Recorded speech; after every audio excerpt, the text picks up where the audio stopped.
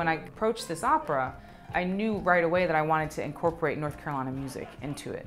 I wanted to be specific, I wanted to be local, and you know, as much as, look, I don't have a time machine and I can't go back to when Omar was brought up to Fayetteville and to know exactly what he heard, but I feel like I had the best chance of many to like have a line into that because of my experience with Joe. This is from North Carolina.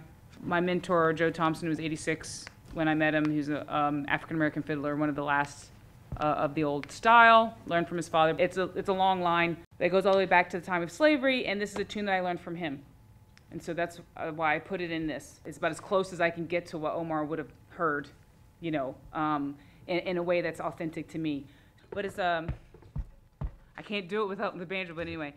Oh, corn liquor was the cause of it all. Oh, corn liquor was the cause of it all. Oh, corn liquor was the cause of it all. Oh, corn liquor was the cause of it all. I got drunk, fell off the wagon. Oh, corn liquor was still on dragging. I got drunk, fell off the wagon. Oh, corn liquor was still on dragging. I got drunk. So what I did is I took one of Joe's tunes and I incorporated it into the opera. And there's a dance and there's this idea of enslaved communities being these three-dimensional things, you know? They had music and they had dance and they had ways of having joy, ways of finding connection with each other that had nothing to do with their enslavers. And